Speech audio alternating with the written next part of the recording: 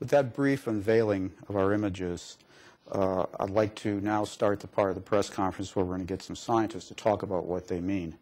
With me on this panel are 4 distinguished scientists, but they represent hundreds of scientists, engineers, astronauts, and other support people that have worked diligently over the last 30 years to keep Hubble working at its peak efficiency.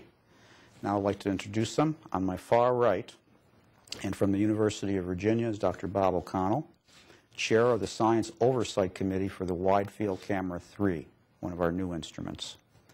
To my immediate right is Dr. James Green, Cosmic Origin Spectrograph Principal Investigator from the University of Colorado in Boulder. On my immediate left is Dr. Dave LaCrone, a 30-year veteran of Hubble, like myself. He's Goddard's Senior Project Scientist for Hubble in Greenbelt, Maryland. And on my far left is Dr. Heidi Hamill, Senior Research Scientist at the Space Science Institute, also in Boulder, Colorado. Before I hand over the mic, I'd like to say a few words. First, I've been with the Hubble program for about 30 years and have watched the program mature quite a bit. As many of you know, all of the servicing missions were filled with edge-of-the-seat excitement.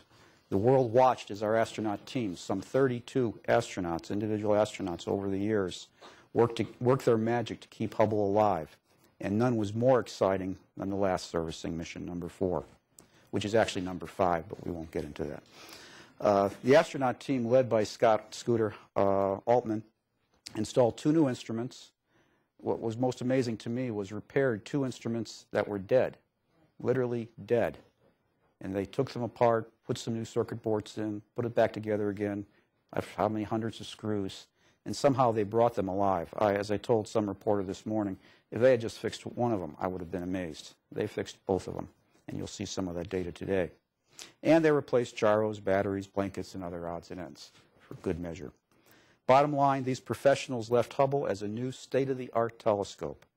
This is the 5th time now, new beginning. This is the 5th time we've had a new telescope up there, capable of continuing its historic scientific journey for at least 5 more years, and I will bet a long time after that. I was telling a reporter this morning that I'm not good at predictions because I was up here many years ago predicting that Spirit and Opportunity would last 3 months, and that was 5 years ago. So as you saw in the unveiling, the instruments aboard Hubble are capable of taking amazing images, and the world stands ready to see what we can do from this point on. And let there be no doubt that this is truly a Hubble's new beginning. With that, we'll turn to Bob to tell us what he's got. Thanks, Ed. Let me first say that we couldn't be happier about the way things have gone.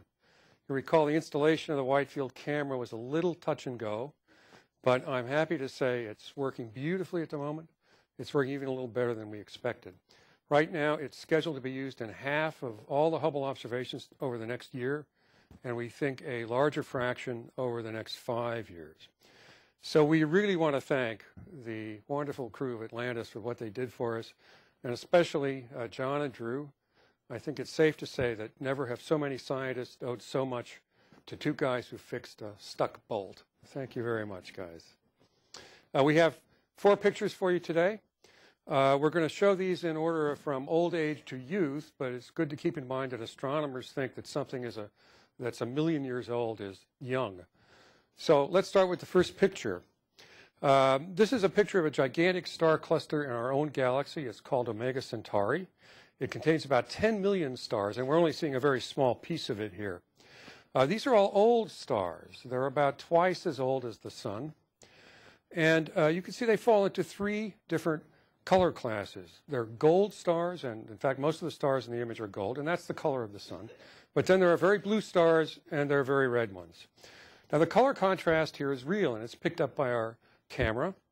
The blue stars are very hot. They emit most of their light in the ultraviolet part of the spectrum. That's one of the new bands we have on the camera, but very little in the red band.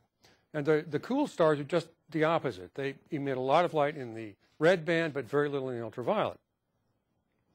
So just by looking at the colors of the stars in this kind of picture, you can sort them by temperature, and in this particular case, it also means sorting them by evolutionary state, because the temperature differences here are caused by differences in the internal structure of these stars and in the kinds of fuels they're burning deep inside of them. So by studying pictures like this, we learn about the physics of stars as they approach very, very old age.